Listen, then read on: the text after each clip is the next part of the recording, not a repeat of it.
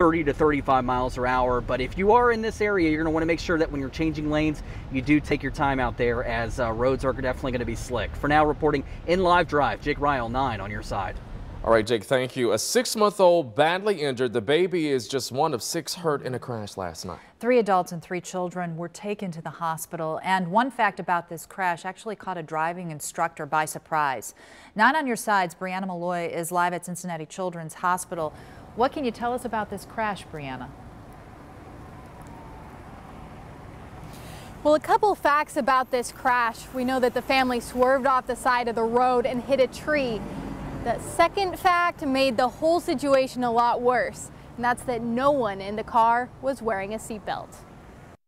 Police arrived at this scene on Dutch Colony Road last night. Inside this car were 6 passengers, 3 adults and 3 children, a 6-month-old, a 2-year-old, and a 7-year-old. All were rushed to the hospital. None were wearing seatbelts. When I saw the story and the lack of seatbelts for everyone in the car, it wasn't just the kids or just the adults, it's mind-boggling to me. That's Mike Belcourt. He's been teaching driving safety at AAA for years. I asked the question, and we cover seatbelt safety.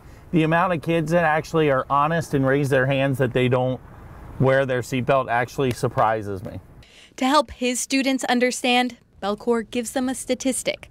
40,000 people die from automobile accidents each year. The comparison we give to our teens for the 40,000 is it's the same as 2 jumbo jets crashing each week. According to AAA, 25% of these people would still be alive if they had used seatbelts. It's a 3-second process to buckle up your seatbelt that could end up saving the life of everybody in the car.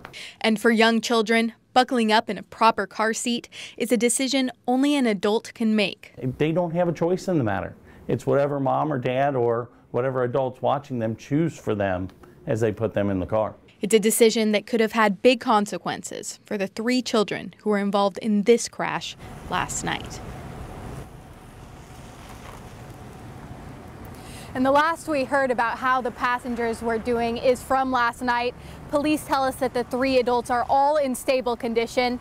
The 2-year-old and the 7-year-old are being treated for minor injuries, and the 6-month-old was given CPR on the scene and then transported here to Cincinnati Children's Hospital in critical condition. So we're all still hoping and praying that that baby made it through. Brianna Malloy, 9 on your side.